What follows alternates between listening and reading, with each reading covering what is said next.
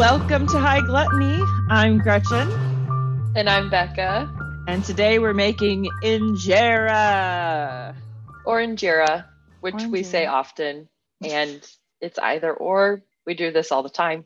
We apologize. We see lots of different pronunciations for things.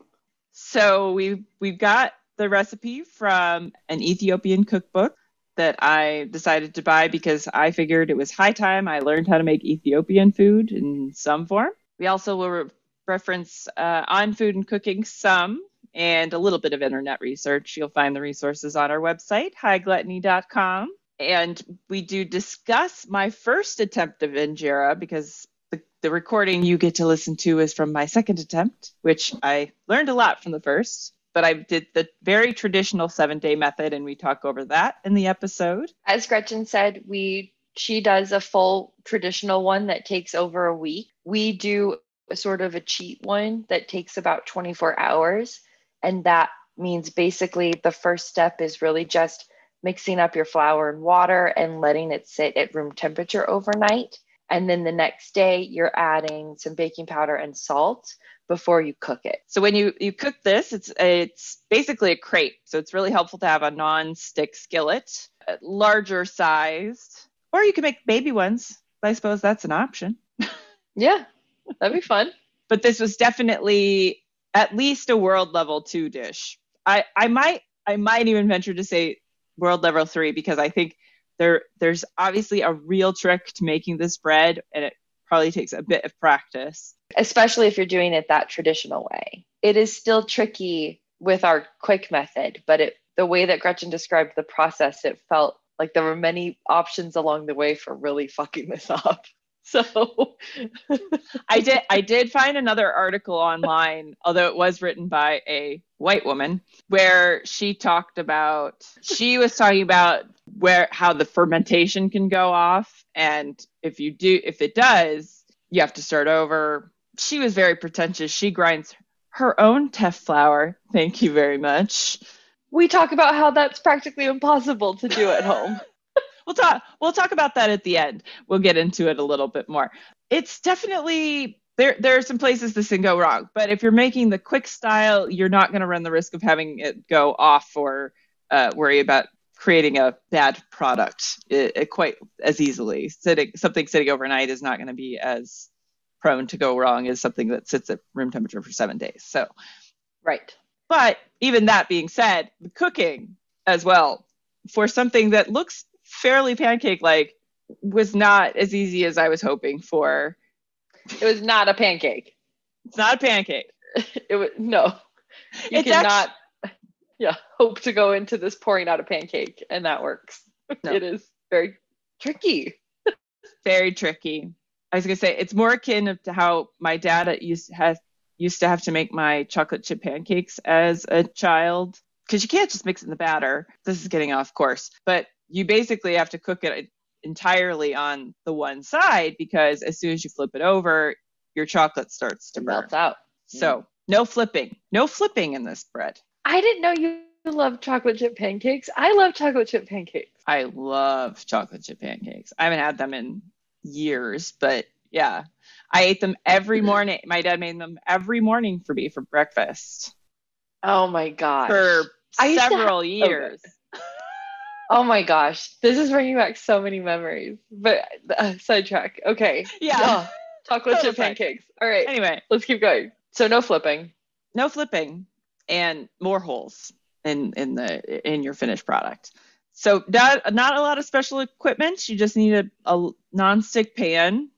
So ultimately, regardless of what method you use, if it's the 24-hour one or if it's the more traditional one, you do want to end up with a really stretchy, kind of springy, thin, dark pancake, like we said, with these little small holes all over it called ions, I think. And what makes this ultimately really special and unique is the introduction to me of the use of an ingredient called Teff flour. And so we do talk about that in this episode, but those are really the things that you're looking for. It is simple and it is complicated. And I had a lot of fun making it. So find us on Instagram, find us on Facebook and YouTube, and hightgluttony.com. All of our handles are hightgluttony. So find us there where we're sharing what we're up to. Enjoy Injera. Welcome to section 1, everybody. This one, we really spend most of the time talking about the cuisine in Ethiopia and Eritrea, including some of the common dishes and drinks and customs that we learned about, which was really fun. We do try to frame a little bit of the dishes that we're making and learn a little bit about those countries. So we hope you enjoy this section. Today, we are going to virtually travel to Ethiopia and attempt to make injera. This will actually be my second attempt, listeners. And I was not thrilled with the first one. So this is Gretchen's second time. This will be my first time. At this point, we have done the first step. We'll talk through this later, but we do have dough batter that's been sitting for 24 hours. And so we're actually going to talk you through a couple of interesting things we've learned about the cuisine in Ethiopia and in Eritrea. Gretchen's going to talk to us about the unique flour called Teff that's a part of this recipe. And then Gretchen will also talk us through traditional versus the version that we're making, and then we'll make it. So we just wanted to let you know a little bit about what is going to be happening today. We're not going to be cooking right away. So don't be surprised as you're listening that nothing happens for a little bit. As we are trying to pay our respects to the cultural origins of this dish, and I have much respect for anybody that can make injera properly. It's such a simple recipe. It's like, of course I'll be able to basically do this right on my first try. No. No. Teff with this. Teff has a learning curve. I know. I'm super excited to learn more about this flour. Oh, I was like, it's not a flour. It's a grass.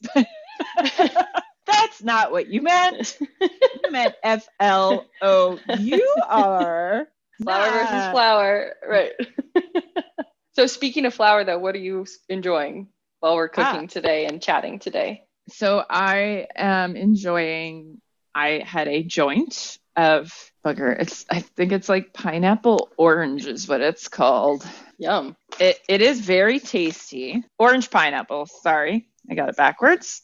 This is from the brand Circles. This is Circle Sativa. They are pre-rolled joints. Since this is something Mom and I like to do together, is share a joint. So really, these are very nice. Really nice high, kind of light, functionable. Get you a little bit silly, but not too bad. What are you enjoying today, Becca? Well, yours sounds perfect for high gluttony. Does it have terpene information? No, it does not.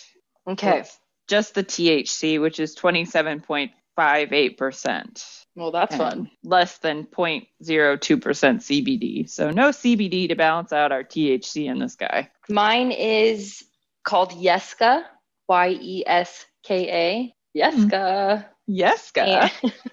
And it has a THC of 23.7. And then luckily it does list out the top terpenes, which are nice. Limonene, caryophyllene, and myrcene. And then just a little bit of linalool and pinene. I've been really trying to identify which terpene prefer the most. And I think it's limonene. Okay. That would make sense. Isn't that what we learned as like one of the most like anti-anxiety and anti like pain or to support pain? I believe so. I'm going to have to listen to that one again. We need to listen to ourselves. Listen to 2 episodes this week, so I'm ahead of the curve. Yeah, that's a lot. Neither one of them related to what we're doing right now, which would be really helpful. But nothing we've done so far applies. This is a pretty new thing for us to be doing. Working with a gluten-free flour, first of all. Doing anything from Ethiopian cuisine, because I don't know why I had never considered making it at home. I also might be learning why I shouldn't have considered making it at home. This might be beyond me, which is disappointing since it's a cuisine I love. Right. I guess I should say, not that I love it, because I would not say I'm an aficionado or anything. It's been like I've been to like 5 or 6 Ethiopian places in my life, and only 2 of them I've been there twice. So Right.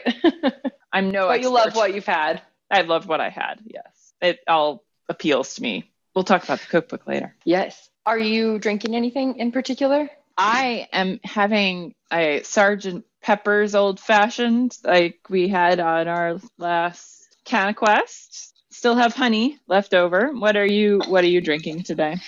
I'm just doing that pretty simple, just rye and San Pellegrino. Nothing too complicated. Yeah, probably going to do some sparkling water after that. I'm sure that I will have had enough booze by the time I'm done with this. So. Right.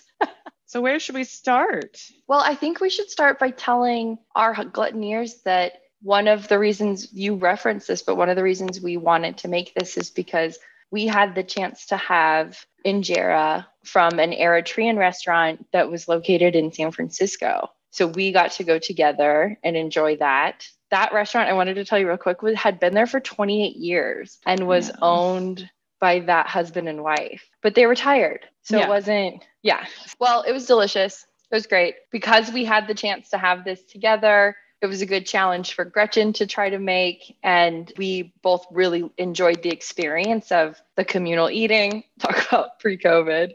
Yeah. But buffets will never be the same to me. It's like, right? I don't think I'll ever be able to go to a buffet again. Right? Oh God, so many people breathe on things. I'm from Las Vegas. I grew up on buffets. I don't know what to do. That's really funny. That's funny. But the Injera is pretty cool, though, as one small piece of Ethiopian and Eritrean cuisine. And that's this spongy, gluten-free, almost sourdoughy kind of bread that we'll be making and then obviously also referencing. So it is the national dish for both Ethiopia and Eritrea. And if you're not familiar, Eritrea, it's on the northeast part of Africa on the Red Sea coast. And Ethiopia is just its border, its neighbor to the south. Isn't it sort of it's that strip along the top of what you would call maybe the Horn of Africa? Or am I incorrect on that? I think it's right above that. I think you might be thinking of Djibouti, which is right on the Horn. Okay. I'm not positive though. So I'd want to reference a map before. Hang on. I'm getting one. Perfect. You're right. I was wrong because Somalia is the country that goes around the Horn part. Oh, okay. And then Eritrea is it's all on the Red Sea between Djibouti and Sudan on either side of it on the coast.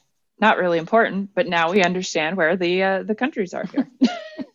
Well, it is a little bit important because even though it's the national dish for both of those countries, it is eaten in a lot of East Africa. So you will find it in other areas. We're going to talk a little bit about Ethiopian cuisine first and then talk quickly about Eritrean because they're very similar. But because Eritrea does have that coastline, it does incorporate a lot more seafood into its cuisine than Ethiopia does. So that is an important distinction that I'm glad you made. Well, because I was wondering. So I'm also glad that you looked into that. We are learning all the time, Gretchen. So we'll talk about Ethiopia first, just because that's probably the cuisine people are the most familiar with. We learned Ethiopia is known as the land of bread and honey.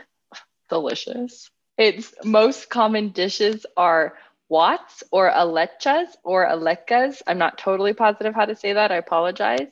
But these are basically just stews that are really heavy with a lot of aromatic vegetables. It does use a paste made from really hot dried chilies called berber. And that is a part of a lot of these stews. So often you'll get really spicy dishes in this cuisine. And it can contain beef, goat, lamb, chicken, hard-boiled eggs, or sometimes fish. But because Ethiopia is part of the Orthodox Church, there are many days where you cannot eat meat. So vegetarian dishes are a strong component of Ethiopian cuisine, including things like legumes or lentils or chickpeas. So that is one of the reasons I love it, because you can definitely find vegetarian options pretty easily. Well, and yeah, it's a big part of the cuisine in general. So feel like half the cookbook I have is veggie dishes. I can see that. Right. Lucky for us.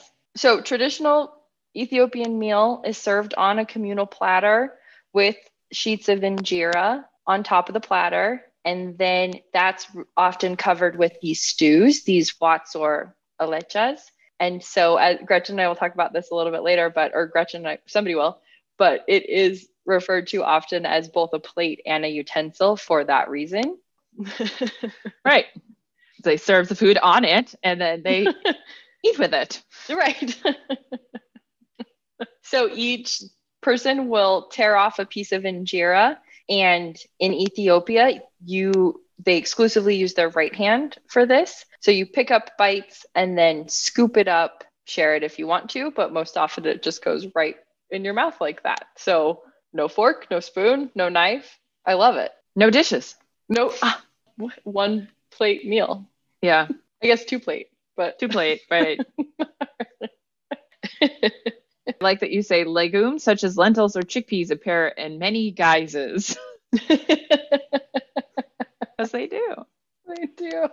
I wanted to also briefly talk about some of the drinks that can accompany a meal that's often served with injera, which is tej, a honey-based wine, or beer will sometimes accompany it, or coffee sweetened with honey. Tea is also grown in Ethiopia and is pretty popular, but coffee is a really big part of the culture and cuisine. And the resource I saw said that after every meal, a coffee ceremony is served. I didn't see that anywhere else, but they do have a really interesting process of making coffee in Eritrea. And so I'll talk about that in just a second. That was kind of on just a quick jump into Ethiopian cuisine. And with that in mind, again, it is very similar to Eritrean, but one of the differences is that stew, which is called a wat or a lecha in Ethiopia, is called a chebi. It's Tsebhi. And I know TS is cha in Greek, but I'm not sure how much this connects here, but the stew is pretty much the same thing, called a different word.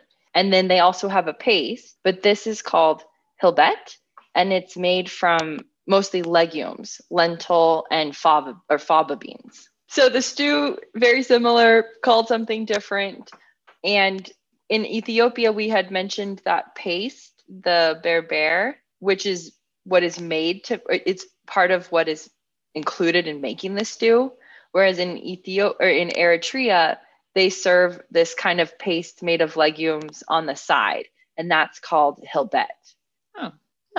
So again, it is really similar to Ethiopia, although it does have more seafood just because it's on that coast. Mm-hmm. And the Eritrean dishes are often a little bit lighter because they don't use as much butter. But what's interesting is that they do have Italian influences just because, colonialism.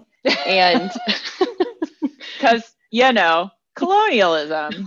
Right.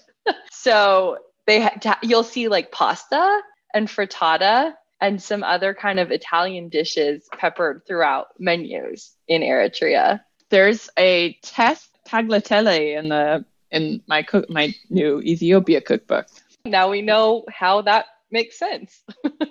Colonialism. That's right. How that makes sense. When in doubt, it's usually colonialism. Yeah.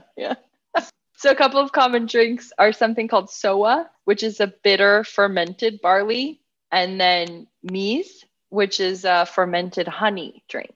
I bet that's similar to that tej, which I've heard is like mead. It's sort of that along that line. I guess we have to finally make mead. I mean, we have to, or all three of these, maybe we'll side see. by side. I don't know that they're going to be that different. Oh, okay. I mean, it's fermented honey is fermented honey, Got it.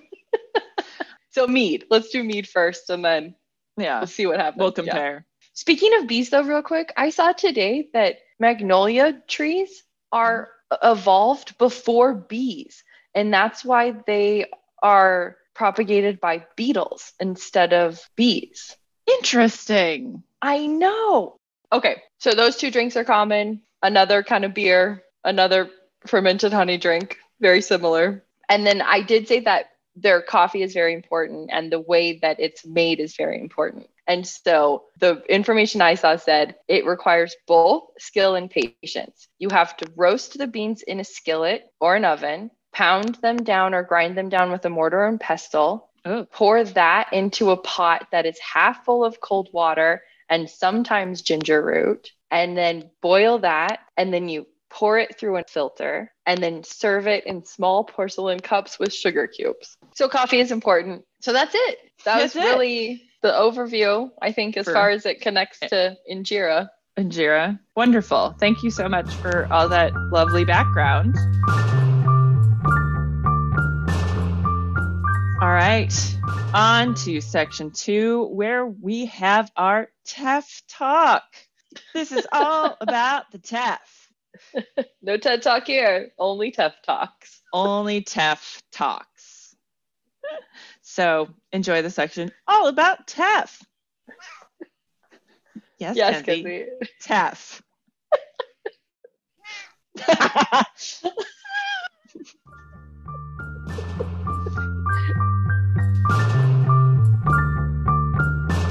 Because now we're going to start talking about Teff, because that shit is fucking weird. Well, it's not that weird. I'm sorry. That's not fair. It's very normal. It's actually sort of miraculous. I didn't realize I needed to know so much about Teff. Because I was like, it's just a grain. Well, it is, but it isn't. As a grain, composition of Teff, which I don't know why this was the most interesting thing to me, but it was. It's 9% protein, 77% carbohydrate, 2% oil, and then 10% moisture. And On Food and Cooking classifies it as a minor cereal. And I was like, how can you accuse it of being a minor cereal? But as far as like world production goes, it does make sense, because it's pretty much exclusively grown in this region of Africa for the most part. It does say Ethiopia specifically. It does account for 15% of Ethiopia's total caloric intake as a country.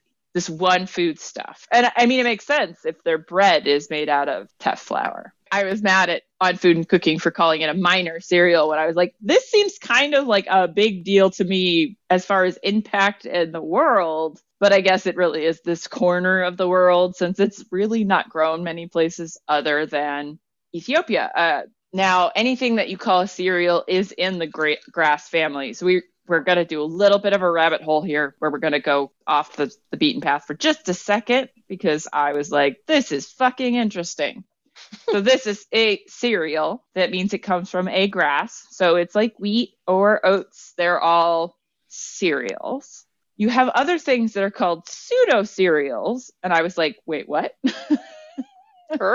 Which includes, and may or may not be limited to, I don't know. This was just what was on Food and Cooking. So there are things called pseudo cereals, and I had not really thought about this, because I always assumed that quinoa and amaranth were like basically a grass, but they're not. They're amaranth.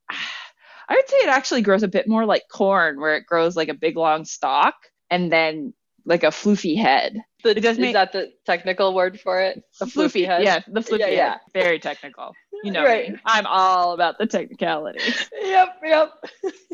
So quinoa, amaranth, and buckwheat are all pseudo cereals. They don't actually come from a grass. And then even more interesting, which I was also like, what? Buckwheat is related to rhubarb and sorrel. And then I went, wait, even more? Sorrel and rhubarb are related? Sorrel, the mushroom? No, you're thinking morel. Oh. There are wild varieties that you'll probably see places. It has a bit of a sour, lemony flavor to it. So sorrel is connected to rhubarb? Yeah, they're in the same family. Wow. Yeah, which makes sense, because at one point I was like, oh, can I feed this to the rabbit? And it has oxalate. There's a type of acid in it that's toxic to rabbits. So no, unfortunately, they cannot eat this, but I can. It tastes good. That's the pseudo cereal is quinoa, amaranth. What was the last one? Buckwheat. Buckwheat. And then what's the leap from pseudo cereal to that buckwheat sorrel is related to rhubarb and sorrel. So that's the how we got there. That's the rabbit hole. I see. There's the Venn diagram overlap. It's the buckwheat. And this has been weird side things that Gretchen has noticed, and that does not really relate to what we're talking about, but you're going to learn it anyway.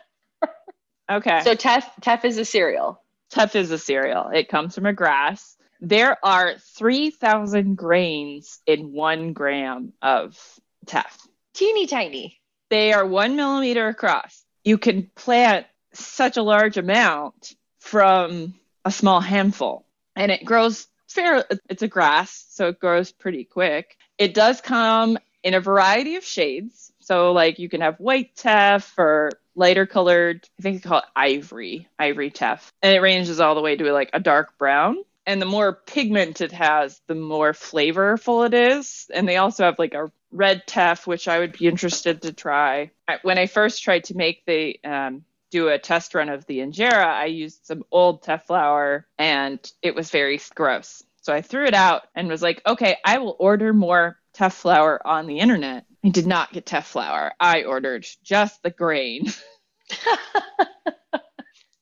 To which my dad was like, well, maybe you can grind it. And then when he saw how small it is, it was like, I don't think you can grind that at home. No.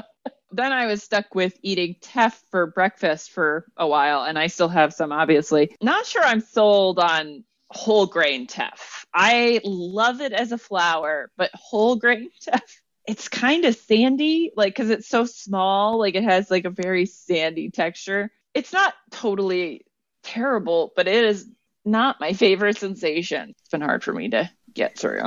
But are you eating it just like oatmeal? Yeah. With sugar or honey and milk and stuff. This wouldn't be my number one choice of breakfast cereal. The interesting thing about Injera bread, now, the way this came across in On Food Cooking, it made it sound like that Teff was the reason these breads stay softer longer than other like wheat bread or oat bread. It doesn't stale the same way. But I have a theory that part of that is because of the absit that they stir into it. Okay. Actually enhances the fact that it'll stay softer. Because I have a feeling it works like it's a little bit more similar to like a chia seed, where it absorbs water that like kind of like that and has like a gelating. Of course, now that I say that, I'm like, but that is also how wheat works. So I don't know. Like, but it feels like it's different to me. There's difference. There's difference in the way it absorbs water. All right, we made it to section 3, and we start this one off with Gretchen reading through the Ethiopia book that the recipe comes from. And she does spend some time comparing the quick method we're doing and the traditional method that she did on her own. Yeah, and the biggest difference between the traditional method and the 24-hour Injera is the creation of the absit, which we will get into in greater detail in this section. So look out for that fun word. Doesn't come up anywhere else. Ever. Enjoy. Have fun. Yeah. So I did traditional Injera just because I felt the need to be able to do both. And we're using the recipes from Ethiopia. So it's Ethiopia, Recipes and Traditions from the Horn of Africa and I did buy a book by somebody whose name I cannot pronounce on purpose because I felt like, well, I did look up his biography as well. So he's from Ethiopia. But I was like, if I can't pronounce their name, more likely they're going to be a much better source on this than somebody whose name I can't pronounce. But I actually don't think this is that hard now that I look at it a little bit harder. Because I think it's actually Johannes Gebrselassie. Depends on how many of those E's they actually pronounce. I was like, this is not actually that hard. Johannes was the name of the owner of Asab, the husband. Oh, well, there you go. Yeah, full circle. Full circle. And so they have the traditional version and then also this like quick version that we're doing. Yeah, the 1 day in Injera, which a big part of Injera is that it's actually fermented, which I had never quite realized with having it in the restaurants, what the flavor profile really was that I was eating. I was just like, I like this. I like this texture. I like this flavor. Like, but I wasn't thinking that hard about like, why do I like this texture or why do I like this flavor? And now that I think about it, I was like, oh yeah, they definitely had a bit of a fermented flavor to them. And so it's akin to making sourdough, everybody. This year, we're all making injera. Fuck sourdough. The new sourdough. I don't actually love sourdough. I think I like this one because it's not like a really heavy sourdough flavor. It's just very subtle. But I don't have a lot of experience with sourdough. So essentially, you do the same thing as a sourdough starter, but with a teff flour instead of wheat. So you get a different flavor just because the teff has more of a nutty. It's just a more complex flavor than just wheat. Wheat is boring. Ugh. These days, for sure. We have access to so many things. Let's get over ourselves with the wheat. Right. So ours is 1 day. But it should be a 7-day process. So you let you develop your akin to your sourdough starter. That's your first 3 days. And what goes in that? Just flour and water. Teff flour and water. Okay. Bottled water. You use bottled water because tap water can vary so much. You never know what kind of chemicals are in it. If you've got high chlorine content in your tap water, it'll fuck with your ability to ferment. Any kind of bottled water will do. I used Aquafina bottled water because that's the one I like the taste of. So you mix 2 cups of flour into 1 cup of water and mix it together until there are no more lumps. Then you pour a little bit of water over the top to basically give you a barrier over your starter dough, and then let that ferment for 3 days. After 3 days, dump off that water, which the first time I made it, I said it had a really funky smell. Turns out that's what the water's for. The water actually lifts that smell out of the dough somehow. And when you dump it off, it takes all that bad smell with it. Didn't get that the first time, but second time was a charm. That's so interesting. Sorry, that the water just absorbs that smell. Yeah, it's really, I was like, really interesting. I was not expecting that it just, picks it up and takes it away. It's like, okay, great. Oh, you got that? Thank you. Okay. Thank you. Okay. And then after the 3 days, you take a cup of your, what they call the sponge, which is just your starter. And then mix that with the rest of your flour, your teff flour and water. And so it'll make kind of a little bit looser dough the second time. Because the first time when I made it, it was pretty thick. I don't know, how was your dough when you made it, when you did your teff flour and water mixture yesterday? How was my dough in terms of dry, or is it? It was very dry. Because the first step of this was quite dry. The second batter that you make was definitely much more liquidy, but still quite dense. And then you let it ferment for 4 more days. Wow. So you have I have another couple cups of the starter in my fridge, so I could make more. Of course, I have to buy more teff flour, and teff flour is not cheap, actually. So. And it wasn't a big bag. It was not 2 or something cups. Yeah, it's not a lot, unfortunately. So after 4 days, this was much more of an ordeal than I thought. I was like, okay, it sits for 3 days, it sits for 4 days. And I did read the recipe at one point and have all these steps in my head. But I was like, no, this will be easy because once it sits for 4 days, then I cook it and da-da-da-da. No. We are not doing this step that I'm about to describe to you. Okay? Mm-hmm. There's no absit in this injera recipe. The traditional one includes this absit step. So here's what I'm talking about. You use a pan like this. A saucepan. A saucepan. You put 1 cup of water in here and boil it. Then you take a half a cup of this. Of the starter. Of the base. Of the base.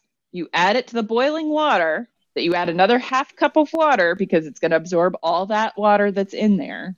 And you cook it like a porridge, like oatmeal, until it gels. Then you wait for that to cool slightly and you add it back to your fermented base batter. Then when I say cooking for the second time, that's when you're using this pan when we're doing the final bread. Gretchen's holding up a 13-inch fry pan. Yes. Non-stick fry pan. So does that clear up the absent for you a little bit? Yes. Okay. Thank you. This is another reason why I think it lasts and it doesn't get stale like other breads do, is because you've cooked that water into the teff and then you're mixing that into your dough, that pre-cooked step. So it holds that water a little bit, that gelling a little bit better, and that's what keeps it soft. This is just my theory. I have no data to actually back that up. But it sounds good to me. Last but not least, very important step, letting that sit after you've mixed your cooked absit into the batter. You have to let it sit for at least 2 hours. Do not skip this step. Otherwise, when I tried to cook it an hour after I'd stirred the absit in, and there are hardly any of the ayas, what did they call it? Ions. The little eyes, the little pockets that develop. Yeah. Like any of the air bubbles are really small and just, it doesn't look right. But yeah, so you have to let it sit at least for 2 hours, maybe a little bit more would even behoove the process. And don't expect to get the pouring technique at all on any of your first tries, because I did an entire batch and I did not get really the right shape for any of them that I just tried to pour out. I ended up having to swirl it around the pan, which is not traditional, but I don't have the right technique and they weren't thin enough otherwise. So should we get on to it? I feel like I've kind of covered everything. I'm hoping this will be a little bit easier than the traditional stuff. Definitely a lot faster. Doesn't take a whole week. I hope so. Real quick though, would you mind just sharing what the taste difference was between them? Oh, well, I mean, there wasn't much flavor difference between the two. Since your fermentation is occurring over a week, another 2 hours is a relatively small amount of time for the fermentation. It has more to do with the gas development than the flavor part of that. But the texture was definitely different. Whereas you want a little bit larger hole in the pancake because that's the part that gives you your nice ability to soak up all those tasty juices and stuff. So perfect. Thank you. That's good to know. So it'll still taste great. Yeah. We'll keep improving the process as you make it. So I also think that because it's fermented, the traditional injera does not include salt. I think partially because salt would inhibit some of the fermentation, but also because you've already developed a flavor in the dough, so it doesn't need as much salt. I did end up salting my batter some just because I was like, this has no salt. So, and maybe there's a step with salting in the recipe, but I missed it. It's entirely possible. But it sounds like it wasn't listed in the ingredients. It was not in the ingredients. And we know how I don't like it when you throw shit in and it isn't in the ingredients. So, yep. Water is still an ingredient. Water is an ingredient. Please, for the love of Pete. All right. So our dough for this 1 day injera, they are using a chemical leavening agent, whereas your traditional injera, you're using fermentation as your leavening because it's producing that carbon dioxide. The 1 day injera, we did basically we let it ferment a little bit overnight, but we're going to use baking powder in order to get our bubbles. So it'll be nice to compare it to the traditional style for that specifically, but pretty much the same. Also, they did add a little salt. So that's your primary difference there. Time and energy and salt. Time and energy and salt. And baking powder. And baking powder, right. And then how many came out of the recipe? So I threw a couple of them away because they were really bad and I thought I burnt them. And they may not have been burnt because they were a little bitter too. So my cooking of these leaves a lot to be desired. I need practice. 1, 2, 3, 4, 5, 6. Sorry, I just got to one of the really bad ones. 7, 8, 9, and I probably threw away another 3. So I got at least 12. Wow. From cooking it in a 13-inch pan. Okay, awesome. Quite a few. And now we are on to section 4, which is where we actually get to the cooking part of this whole situation. And we cut out a lot of this because I I had to turn on the hood above my stove. So that made a lot of the cooking process not fun to listen to. So we did spend more time cooking than is reflected on this. yeah. But one thing we both did was we both ended up adding a little bit of extra water to ours and thinning out our batter a little bit. We did find Gretchen kicked it off and was started cooking hers first. So she obviously troubleshoots all these things before I need to. But she discovered that it was running a little too thick. So she suggested adding more water. We both did that, and that helped a lot. So we did probably spend at least another half hour talking through cooking all of our injera. Oh my God, I forgot the word. You only said it like 15 times because the cooking technique is similar to a pancake, but not as easy. Because if you're doing it the right way, you're supposed to pour it in a circle going one way, depending on your hand or your handedness, I guess. And then wait till it changes a bit of color and then cover it and cook it the rest of the way. And that pouring in a concentric circles going in, I think especially because you're starting from the outside going in, is not something we're used to. And it was interesting to me to have it cook part way, cover it, finish it, and then be like, okay, I guess it's done. It's pretty quick, but like, I can't see what's happening. I think it's done. Yeah. Having a glass lid was beneficial. My pan had a glass lid. So if you have a glass lid, it's a good thing. But then pretty much once we've both made enough that are the right consistency and color, we call it a day. That was our Injera adventure. Well, enjoy the mixing and cooking. Our ingredients for one day Injera are 2 cups of Teff flour, 2 cups of bottled water, 1/4 teaspoon salt, and 1/2 teaspoon baking powder, and vegetable oil. If we're using it, we got to list it.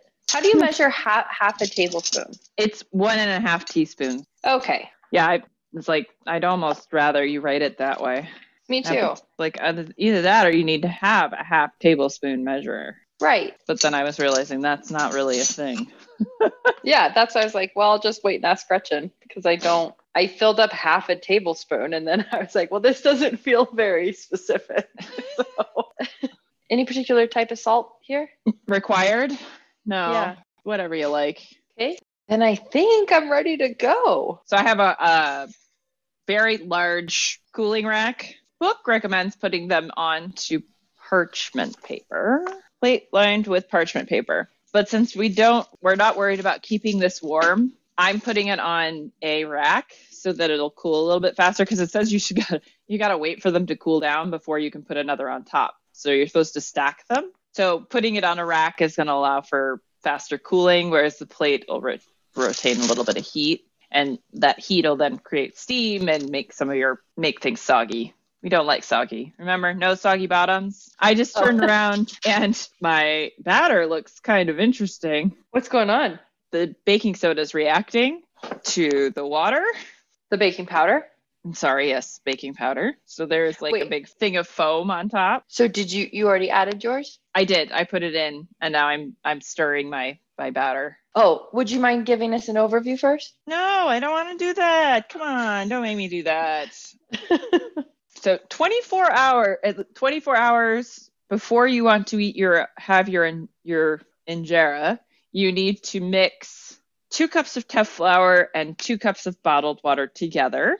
You want to start with your Teff flour in the bowl and add your water to that. Then cover with a dish towel and let sit for 24 hours.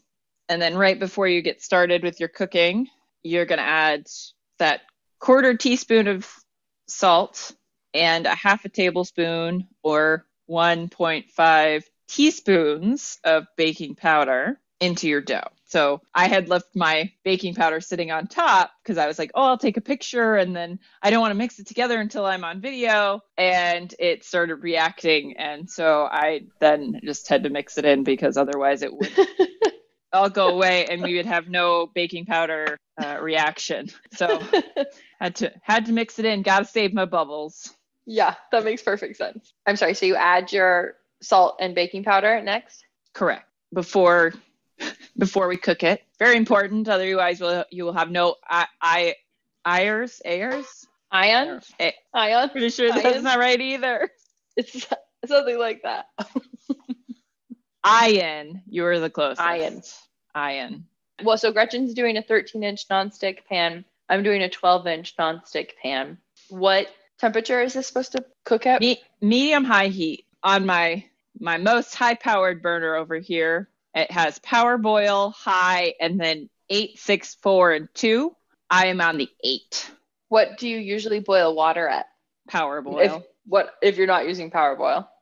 The highest setting. So if you're I think most dials go, maybe 5 to 1 or 10 to 1. I don't know. What does your dial do? Mine goes low, 3, 5, 7 high, but I boil at 5. Really? I most often use 3 for sauteing. Sort of related, but not related. Speaking to sustainability stuff, apparently electric is what we're all going to need to get used to using in the future. So I'm going to have to get off I use gas high horse over here and get on the electric stuff in the future because better for the environment. I know, it's a bummer and it is challenging sometimes. You have to get used to it. But I think I'm going to put mine at just above 3. I think that sounds logical if you boil at 5. What do you get with high? So there's a power boil setting on one of these. And the first night we were here, I was like, oh, I'm going to test this out.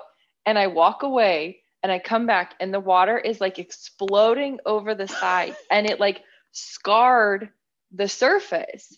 I scar the surface all the time, not on purpose, but anytime any liquid boils over, we have to do this whole thing of putting baking soda down and letting it sit for a couple of hours and then scrubbing it all out. So it's a pain in the ass. And I think maybe it's kind of a shitty oven, but I don't think that's common, but it is a real annoying thing, which is why I'm super careful about not going too high. And then it takes forever to get it to cool back. Yeah. So it's electric. Yeah. Okay. Medium, high heat. Medium, high heat. So you're going with the 3 because you have a crazy oven. I'm going with an 8 on my gas range here. And I'm starting to get some mine feels pretty warm. Okay. So you need a paper towel and some oil. I have not mixed mine just yet. Can you give me just one quick second? Absolutely not. I'm actually only going to do half. So I can put it in measuring cup and then put the stuff in there, right? Yes. Oh, it's weird. Did yours separate then or no? No, it's moussey. Yeah. Okay. Good. Okay, good. Probably did not give mine enough time. That's definitely the texture I found with the traditional injera. I mixed my water and flour, my Teff flour and water together at 8 last night. So, or got it. 6, 7, I don't know, in the evening. So it hasn't really been a full 24 hours, but it is almost 5 o'clock now. So almost close enough. I need to remeasure my stuff. I wasn't really thinking about the fact I only wanted to do half. It's okay to let it sit for another 24 hours, right? Or so? Yeah, okay. You'll find out. I guess I'll find out. Yeah. Just the longer you let it sit, the more sour it's going to be. Okay, interesting. All right, I'm going to turn my heat down because my pan is real hot right now. I think I can smell mine. Might turn it down too. Because I imagine if I add the oil right now, I imagine it'll start popping. It shouldn't be that hot, right? So you're just going to wipe the pan with a light layer of oil. I see. Okay. That's why you need the paper towel and oil. And I'm using avocado oil. I don't think you got to that part yet. Yeah. So I just mixed up my baking powder and salt into the mixture. Okay. And so my pan is heating. Well, see how hot your pan is. You're allowed to do this. It says wipe the surface, then place pan over medium high heat. So you can oil it at any time. Okay. But you just wipe it down. It's not okay. Not a puddle. You don't want a puddle. Okay. All right. We're lightly greased. Is your pan hot or no? Yes. So then how are we adding it? So I tried using a spouted measuring cup like it said. But I was not having a tremendous amount of success. So I made mine in my spouted Pyrex measuring cup. This is a 4-cup size. Fits pretty well. I guess I will try pouring it, although it does recommend kind of going a cup or a half a cup at a time. I was finding last night that I had about I was using about half a cup. Okay. I wasn't having a ton of success with the measuring cup though, so I'm going to try it today with a ladle, just because I want to see how that works. If that does not work, I will go back to pouring it. So this is an 8-ounce ladle that I have here. So that's 1 cup? Yeah, 1 cup. I'm going to fill it half full, and the pan is already greased, and it's supposed to go from the outside in. All right, I need to add some water to my dough, because okay, that's what's happening. This is what it looks like. Can you describe it? I was hoping you might help. Yes. Let's say you're looking at a topographical map. Yeah. And you just want to see rivers. And so everything else pulls out and you just have a interesting little pathway of rivers in a circle. This is a real delicate balance.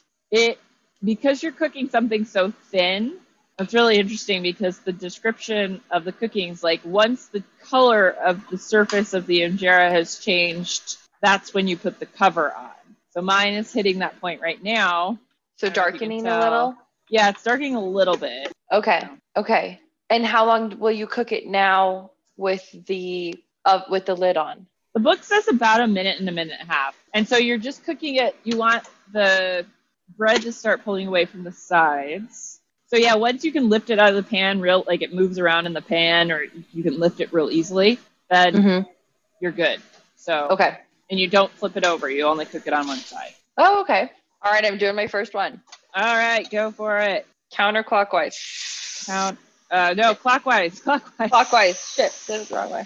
Well, down now. You can try it both ways. Maybe you're better. Maybe you're not traditional or something. Maybe. The edges are already cooking. Yep. Okay. I'm sorry, how long do you cook it before you put the lid on? Until it starts, 75% of the surface is changed color is what it says. Oh, okay, thank you. It's at about 45 seconds to a minute and a half. So you're probably getting close if you're not already there. I think so. I'm going to put the lid on. Your lid is glass, so you can see what's happening. That's nice. Sort of. Kind of. It's steamy. Steamy.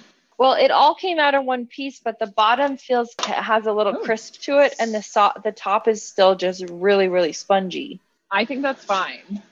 Okay. Because if the bottom is crispy, then it slides out right out of the pan, right? Yeah. I think you're good. Okay. I'm tasting mine.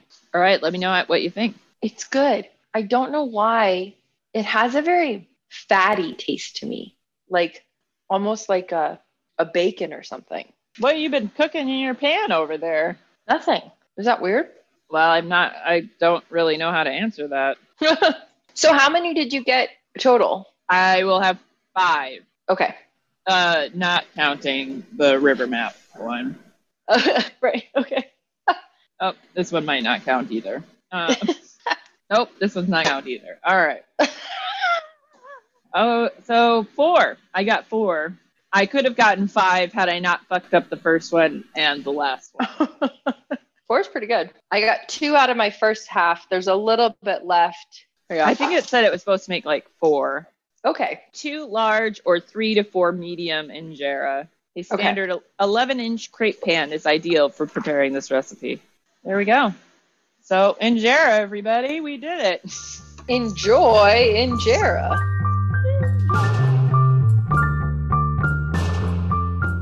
Okay, everybody, last final thoughts here. I thought once again that this was a tricky and easy, complicated and simple recipe because there were so many moments where it could have gone wrong. It was super smooth for me this time, but it feels like it could have gone the way of pasta, the way of my first choquette mix. It easily could have gone off and I really wouldn't have known how to get it back on track. But this time it all worked out. So This is one of those rare times when just going along makes everything actually happen the way it's supposed to.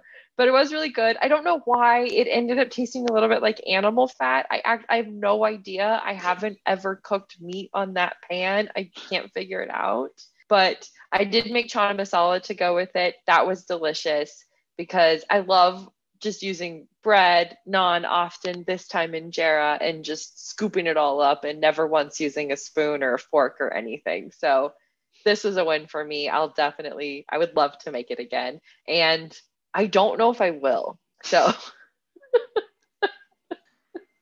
Well, same actually.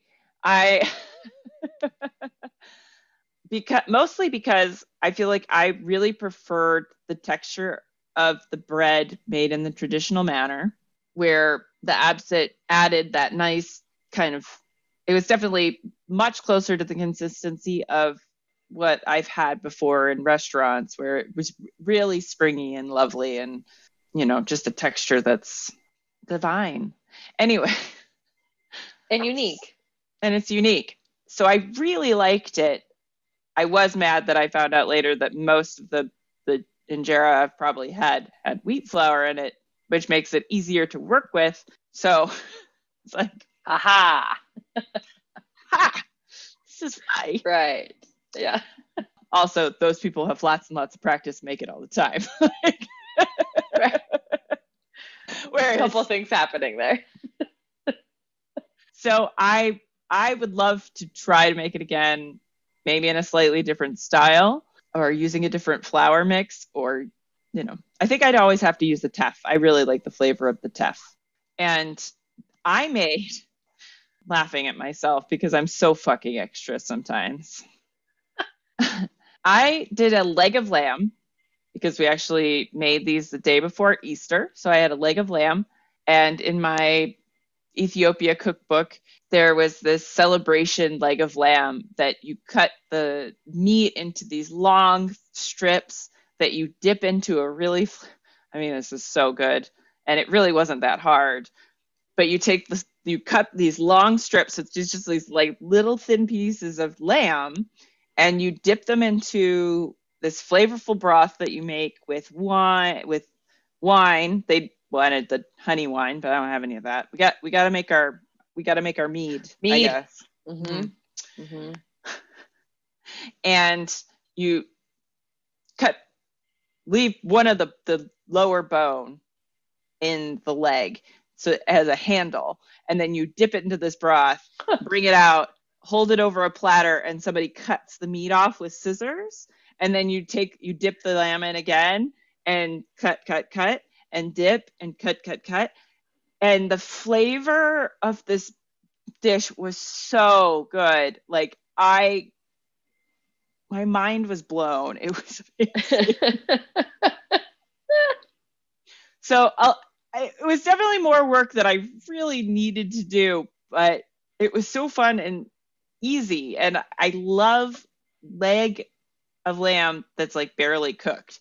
So you're like dipping it into hot liquid, and I was, I like rare lambs. It's been there for like 2 minutes. Great. Get it out. Get it out. Almost too long. Almost.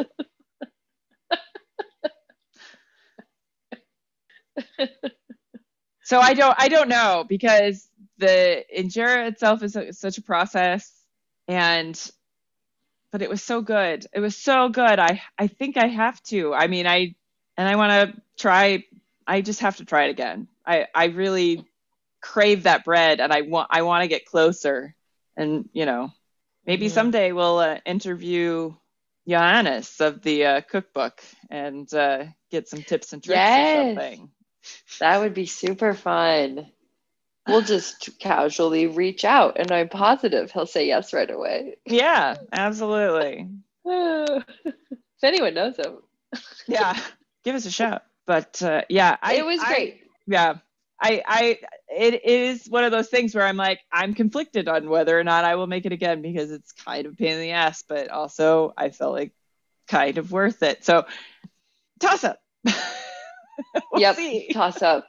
Yep. Actually, no, I'm sorry. I lied. I have actually already made injera again using the base from the first time I made it. I mean, it was kind of in the same week, so it really wasn't like weeks later. Mm-hmm. But I did let it sit for a full 2 hours. I will definitely be making a lot more stuff out of my cookbook from Ethiopia. The injera is to be seen. So, Right. Excuse me.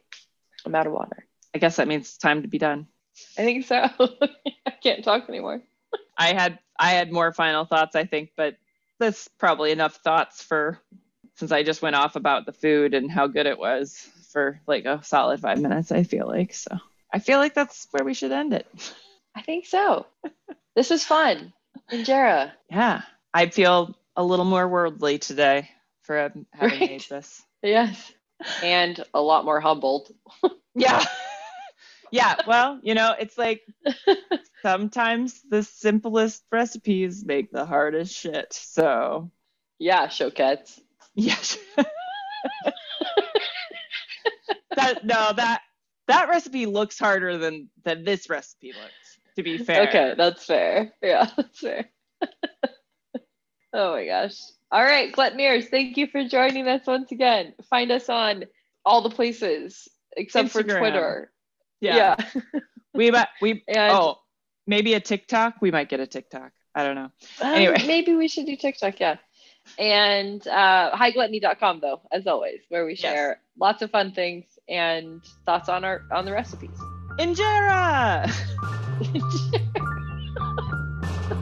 I have to yell. Have fun. Oh no, not have fun. Yeah. Yeah. Bye.